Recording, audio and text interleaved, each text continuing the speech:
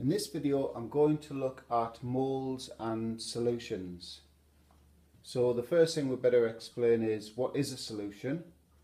Well, a solution is formed when you take something called a solute and you mix it with a solvent, and what happens is the solute dissolves in the solvent and forms what's known as a solution. So I'm going to do exactly that. My solute is going to be sodium chloride and my solvent is going to be water. Now the important thing to know is I need to know how many grams of solute I'm using and what volume of solvent I'm putting it into. So I've weighed out 0.50 grams of sodium chloride. It's in the beaker now, and to that I'm going to add 100 centimeters cubed of water, and we are going to dissolve it by stirring it, and obviously we're going to form a solution.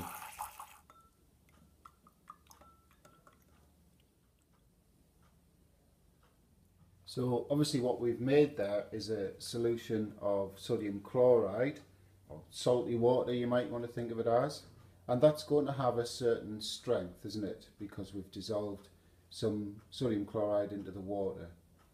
Now chemists don't use the word strength. What chemists do is they have a term called concentration. So what we're going to do is we're going to look at how do you measure the concentration of a solution. So you can see on the left there I've defined the term concentration. So that is the amount of solute in moles dissolved per 1 decimeter cubed of solution. And the units of concentration are moles per decimeter cubed. Now we can tell a lot from these units. So effectively what we can tell from the units is that the concentration, so I'll just call that C, equals the number of moles per decimeter cubed.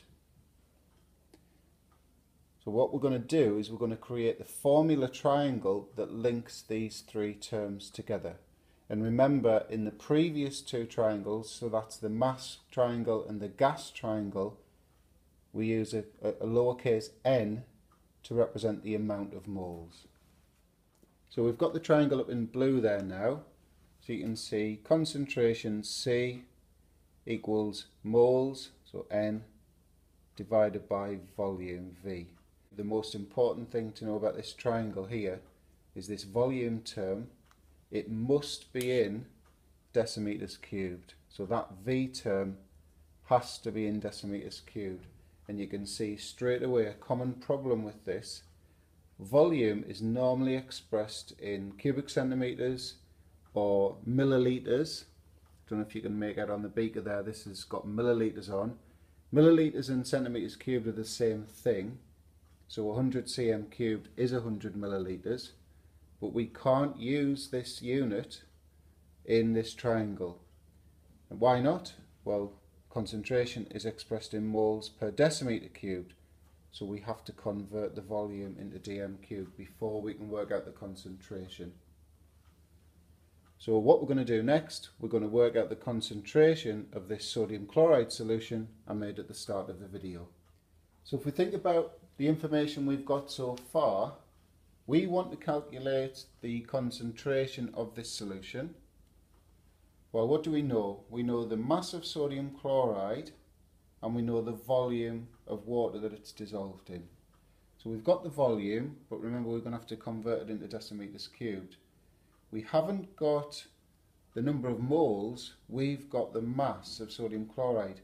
So the first thing we're going to have to do is work out how many moles of sodium chloride this is. So we're going to need to use the mass triangle first. So there's the moles calculation for the sodium chloride. So moles N equals mass over MR. The mass is 0.50 grams. The MR of sodium chloride is 58.5 grams per mole. And so that comes out to three significant figures at 0.00855 moles. So the moles we've just calculated feeds into the concentration or the solution triangle. So the 0.00855 is the N term, so the number of moles, and we're going to divide that by the volume in decimeters cubed. So remember, we were given the volume in cubic centimeters, but in cubic decimeters, you can see there we have to divide by 1,000. And that comes out at a concentration of 0.0855 moles per decimeter cubed. So a couple of key terms now.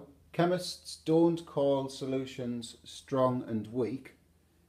Chemists call strong solutions concentrated. So in other words, there would be a high number of moles per decimeter cubed.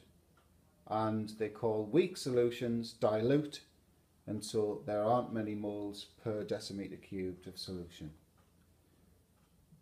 So we'll have a go at this question here. So calculate the concentration in moles per decimeter cubed of the solution that's formed when 6.84 grams of calcium hydroxide is dissolved in 125 centimeters cubed of water. So like we always do, pause, have a go, and then see if you get it right. So obviously the first thing we have to do is to work out how many moles of calcium hydroxide we've got, and that's calculated using the mass triangle, and from the mass triangle we get the number of moles equals the mass over the MR. So that's 6.84 divided by 74.1, and the three significant figures, that's coming out at 0.0923 moles. So the moles of the calcium hydroxide feed into the concentration triangle. Concentration equals the number of moles divided by the volume. So there's the number of moles from the mass triangle divided by the volume in decimeters cubed, remember. So we divide the centimeters cubed by 1,000 to get to dm cubed. And that comes out at a concentration of 0.738 moles per decimeter cubed, to three significant figures. Now at this point I want to introduce a new type of concentration. I'm sure you're ready to cope with this, and sometimes you're asked to express the concentration as what we call a mass concentration. So that's the number of grams per decimeter cubed. So if we know the moles per decimeter cubed, how do we convert moles to grams? Well, we obviously go back to the mass triangle and we calculate the mass, because we know the moles and obviously we know the MR of calcium hydroxide. So feeding those numbers in, so the mass equals the moles times the MR, so 0.738 times 74.1 gives a mass concentration of 54.7 grams per decimeter cubed.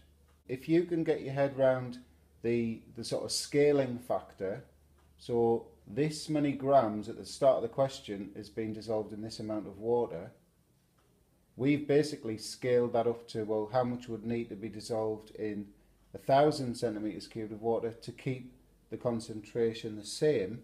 What fraction of 1,000 is 125 cm cubed? Well, it's an eighth. So if we're going to increase the volume of water by a factor of 8, we need to increase the mass by a factor of 8.